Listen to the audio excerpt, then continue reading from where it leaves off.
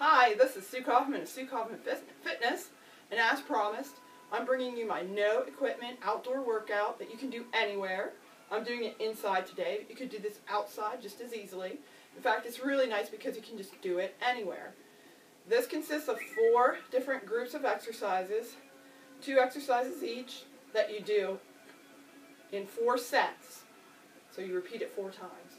So to do this, a couple things that will help is you can use any kind of timer that you can find on the internet. I have what's called the Bit Timer, and I have it set for 30 seconds of workout and 15 seconds of rest to do 8 times. So that will cover the set that we're doing. But if you don't have a timer, you can do somewhere between 12 and 15 reps and then rest for approximately 15 seconds in between each exercise. So I'll show you the exercises instructionally, and then you can put your workout together. I also will post a written copy of this on my Facebook page so you can download it. So the first 2 sets of exercises, first one is walking lunge.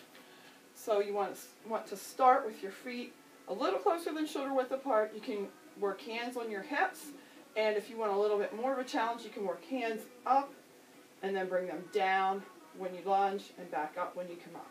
I'll do them with hands on hips.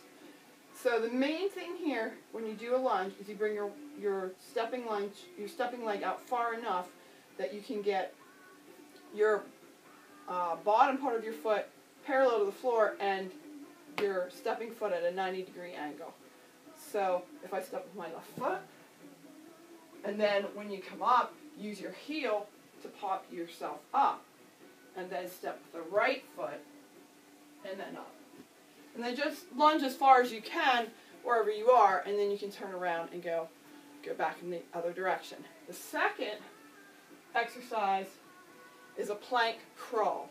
So you're in plank position on the floor, on your elbows, and your elbows should be shoulder width apart. You need to draw in your abs and your glutes, so you have a nice flat back, and then it's just like crawling under a wire. Exercises. First one is the one-legged bridge, or you can do 2-legged if one-legged is too hard. And the second one is burpee. I like to do a sumo burpee with my feet slightly out because it's easier on my knees. So first one-legged bridge. Down on the floor, on your back, feet shoulder width apart, extend one leg, arms are on the floor, then you lift your hip and torso into the air, and you want to lock your glutes, lower, bring it up, hold them, lower. Now you'll do 4 sets of these, so you can do one entire set with one leg, and then switch to the other leg the next set. Again, if that's a little more challenging than you'd like it, you can go with 2 legs on the floor, squeeze your glutes at the top, and back down. Second exercise is the burpee. Like I said, I like to do mine sumo style with my feet turned out. So, very slowly, burpee, start standing with your feet slightly out, or you can do them with toes pointing forward. Your choice. First step, hands on the floor. Second step, kick out the plank. Third step, feet back. And I like to jump up.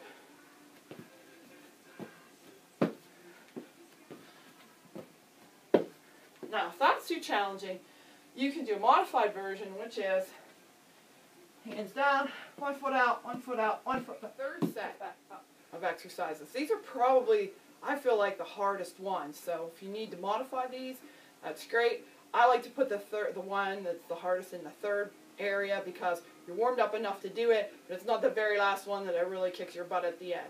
So the first one is football tires, and the second one is a push-up from the floor. And these can be modified as you need. So what you're going to do is just pretend there's tires on the floor and you're running through them. There's like 4. So you just start in this position. Tire 1, tire 2, tire 3, here I come, tire 4, and back. And then you come forward and back until the time was up. So there's a little plyometrics in there if you need to modify tire 1, tire 2, tire 3, so forth and so on. Eliminate the jump. Alright, the second one is push up from the floor. So you start on the floor with your hands in push-up position, and your feet curled under, and you will try to keep a nice straight back as you push up from the floor. And then back down.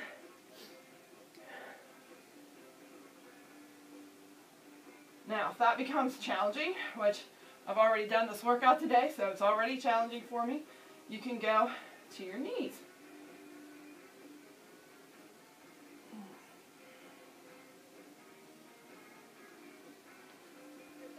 Last set of exercises.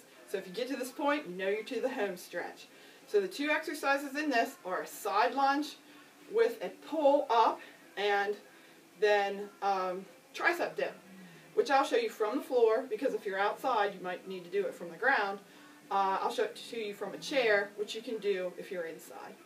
So the first one is a side lunge, and then you pull your leg up. Now, I'll show you from the front and the side, because you need to see it both ways to see it done correctly.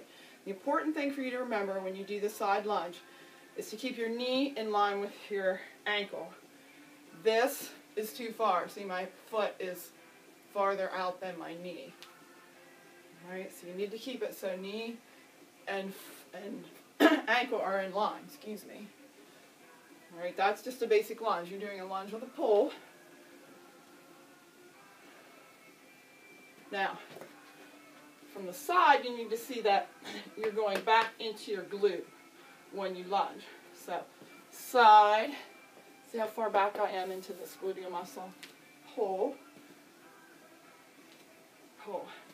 Do it from one side the first time, and the other side the second time, and then alternate. Second one is a tricep dip. From the floor, it would look like this. Remember that old crab walk position from elementary phys ed class? Well, you'll be pretty much in that position. Now, it's not lowering and lifting your midsection. It's bending your elbows and straightening.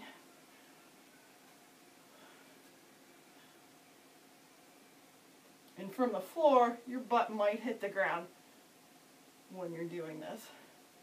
Now, if you're indoors and you can use a chair, it would look more like this. Start sitting on the chair with your hands on here. Bring your legs out with your weight on your heels. Lower and lift. And then, if you're outside and you find a curb or something that's outside that you can use to get up off the ground like we did with this chair, feel free to use it, as long as it's safe. It's not going to break. So that's the workout. Look for the download on my Facebook page, and happy exercising.